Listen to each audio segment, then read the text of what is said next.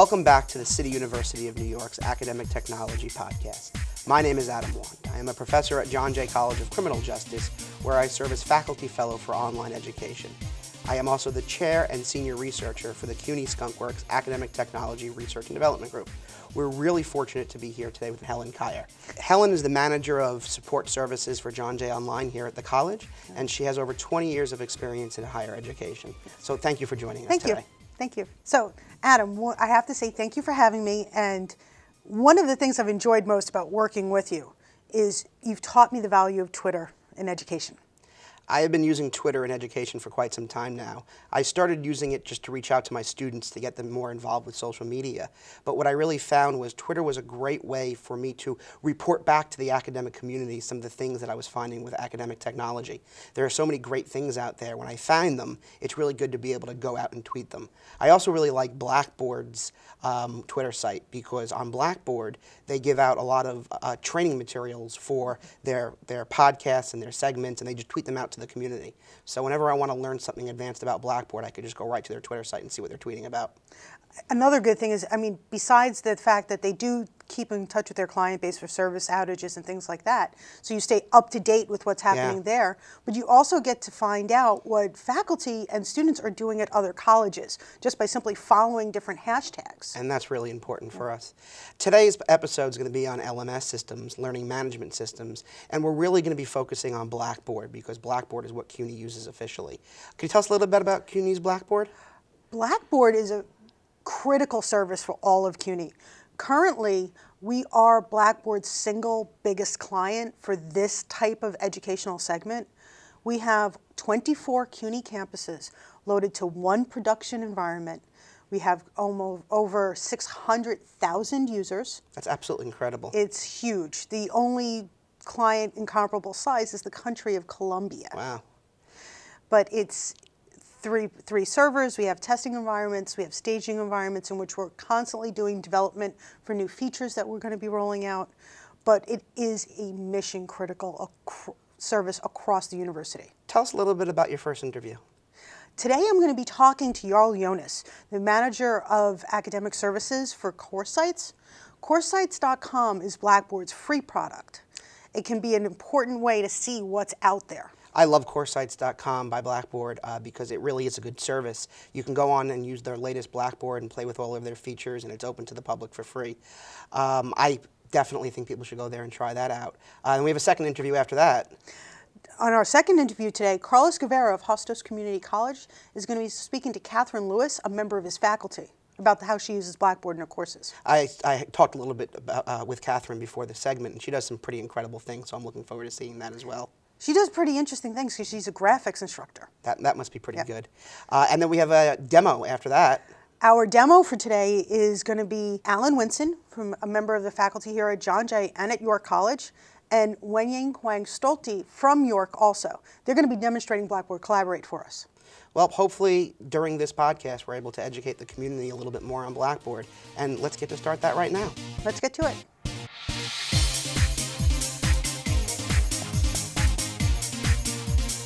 Welcome back. We're here today talking with Jarl Jonas, Director of CourseSites for Blackboard. Welcome. Thanks for coming. Can you tell us what CourseSites is? Sure. CourseSites is a free hosted online platform powered by Blackboard's technology, a combination of our Blackboard Learn technology, Blackboard Mobile Learn, and Blackboard Collaborate functionality, so that any teacher, no matter where they are, can try out Blackboard's technology at no cost. So do you need to have Blackboard to use CourseSites? Absolutely not.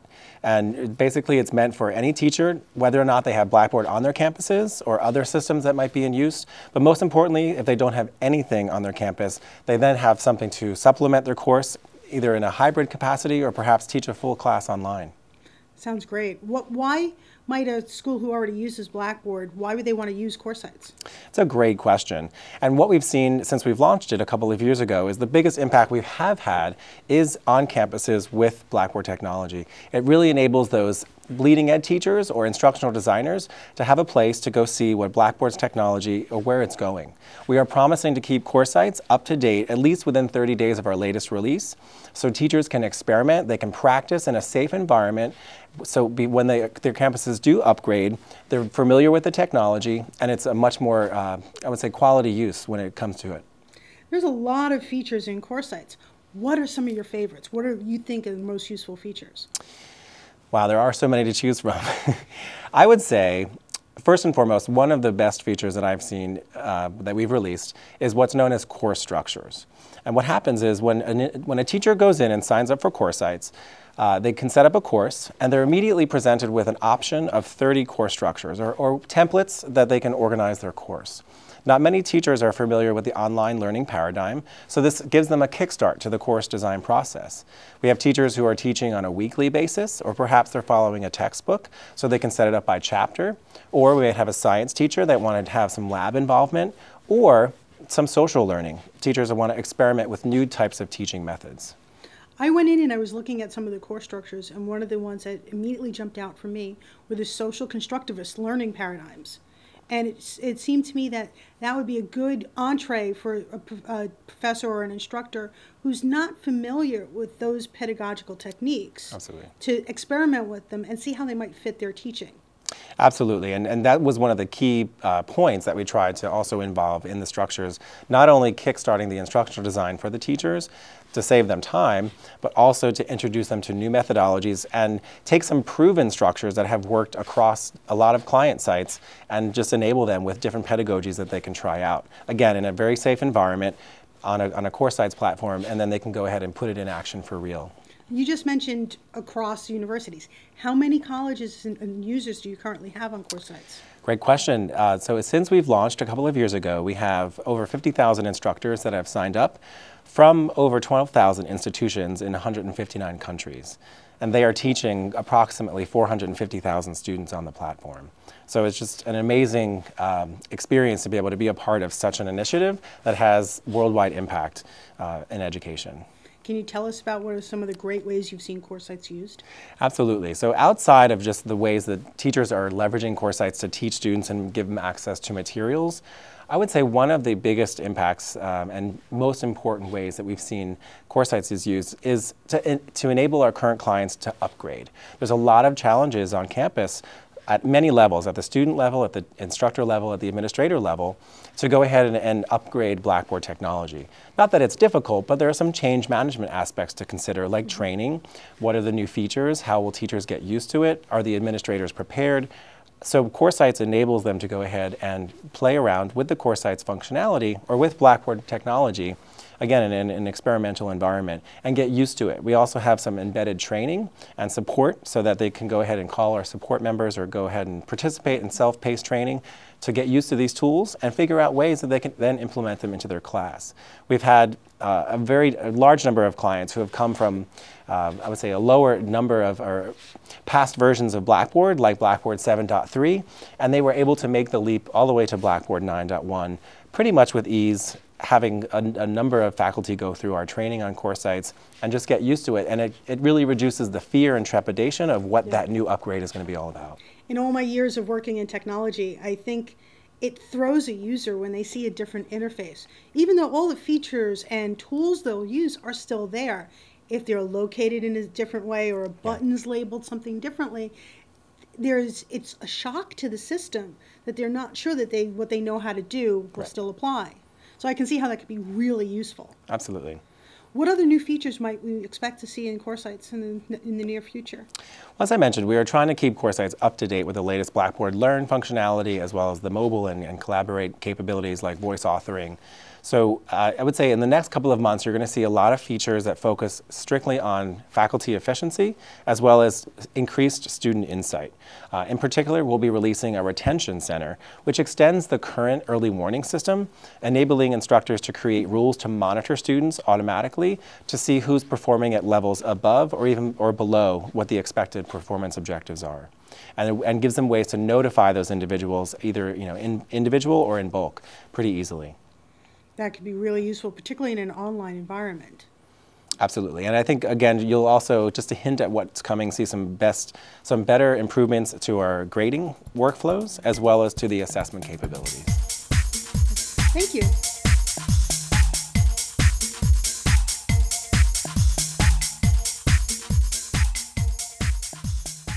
My name is Carlos Guevara. I'm the Director of the Office of Educational Technology at Hostos Community College, and I'm happy to have Professor Catherine Lewis today with us. Professor Catherine Lewis is Professor in the Humanities Department, and she teaches in the media design programs. A little bit about Professor Catherine Lewis. She just got a National Science Foundation grant together with Professor Rishad from Hostos as well, about gamification and how these gamification concepts are applied in the STEM disciplines. Welcome for being here. Thank you. Nice to be here. And with that, I'm going to ask you the first question. Why do you use Blackboard? I use Blackboard because really you need a space for students that stays the same all the time, where you can put resources and where they always know that they have access to the resources you've created for them. I would love to say that my students take copious notes during class, but that has a tendency to not be the case. So I know that if I post resources for them on Blackboard, if I update them on what their homework is, if I provide them videos, if I provide them links, then since it's linked institutionally to our students, they always know where to go to find information about the course. Excellent. So tell us a little bit more about how you use Blackboard. What technologies, what tools you use from Blackboard? Sure. I happen to teach two different types of classes. One of them is the in-person class, and I use Blackboard in that case to house all of my resources for students, whether it be videos I've made or YouTube videos that help them with tutorials for design applications, or lectures that I've created in PowerPoint and then uploaded to SlideShare and posted on Blackboard. In addition, every week I update their assignments so that they know where to go. They have a list of tasks they have to accomplish, and when they walk in the next week, if they say I didn't know how to do that, it means they didn't go to Blackboard and check off the list. And I also teach an asynchronous class, and in that case, Blackboard takes on a much larger role, for everywhere from housing my lecture videos to being the center of discussion for the class, to also I use Blackboard Collaborate along with the lecture videos that I've made to give lectures where students are able to participate and ask questions. And that new technology and this new version of Blackboard has really added a new dimension for my online class. Excellent. And you mentioned that you use a lot of new features from Blackboard. Have you encountered any difficulties with students not being able to use these technologies, or any resistance from them? Sometimes it's hard to really identify the type of resistance or difficulty that you're getting with the students. I find that it could be 50-50. Sometimes they don't want to seek out the answer to their question, and sometimes they are truly confused. Sometimes I am truly confused. Simple issues that are easy to resolve, though, are really what I've come across. For instance, the Blackboard Collaborate previously recorded videos, you have to search a wider variety of dates, and then the videos come up. But until you've had that obstacle to overcome, you don't quite know where to find it. But once they experience the interface for maybe 2 or 3 weeks, they usually can rock and roll with it and solve their own problems. And luckily at Hostos we have a great educational technology area where I feel very comfortable sending them to have their questions answered in person if I'm not available. Given that recently, because of the weather problems or other type of disasters, how do you think that using Blackboard in this case helps for academic continuity? Sure. It's a wonderful place where students know where to go, and you can update. I had to update that, with the storm that was in New York recently, that I had no internet and that I was borrowing services and that I would be logging in later. And what was really exciting is because of this storm, professors at Ostos that had not previously used Blackboard became aware of it and aware of how it could serve their needs as well. And so it will be exciting to see how Blackboard use will increase, even if it's simply providing a space for announcements and a syllabi for students. I think that it makes them feel more comfortable in a situation where communication has gone down. They know that if they can access Blackboard, that that's the first place that their professor is going to contact them to update them on the situation. So we'll see in future semesters whether professors that jumped on board in response to the storm will continue using it, seeing as, you know, it is a wonderful resource that is ready to go and provided for them. Excellent, and we're sure we can make use of your skills to help other faculty to get engaged with using Blackboard. With that, I want to thank you for coming here and sharing this useful information with us. It's been a pleasure. Thank you.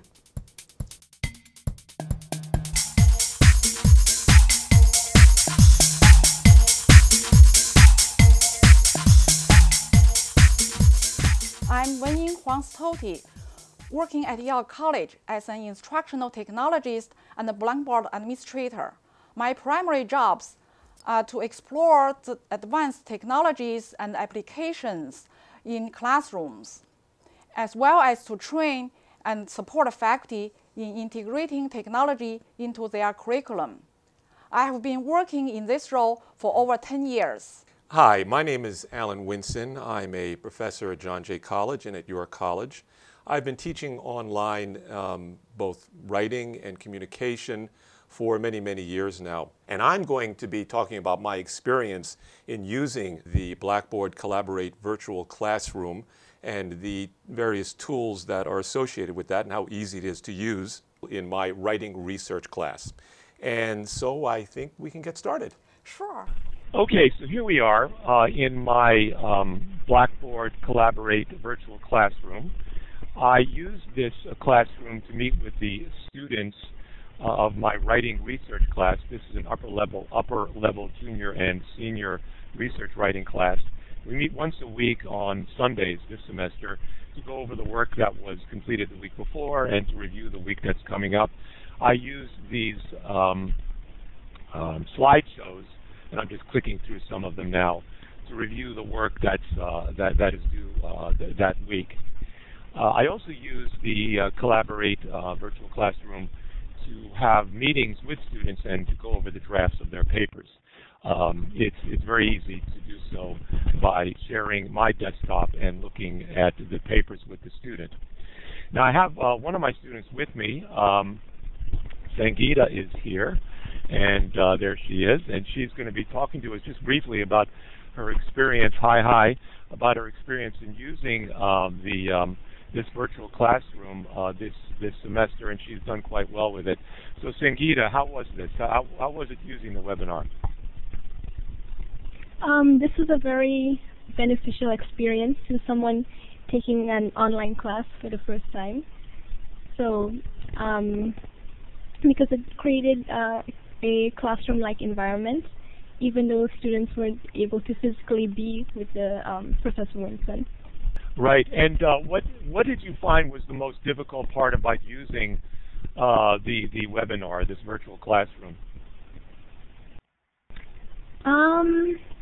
Probably people not being able to maybe get their microphones on, just mechanical stuff like this. Right, but once they got that worked out, the communication was pretty easy, right? Yeah, yes, it was.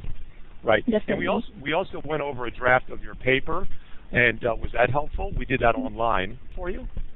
Yes, it did, because you told me specifically what I needed to do, instead of you posting notes to generalize, generally to a classroom.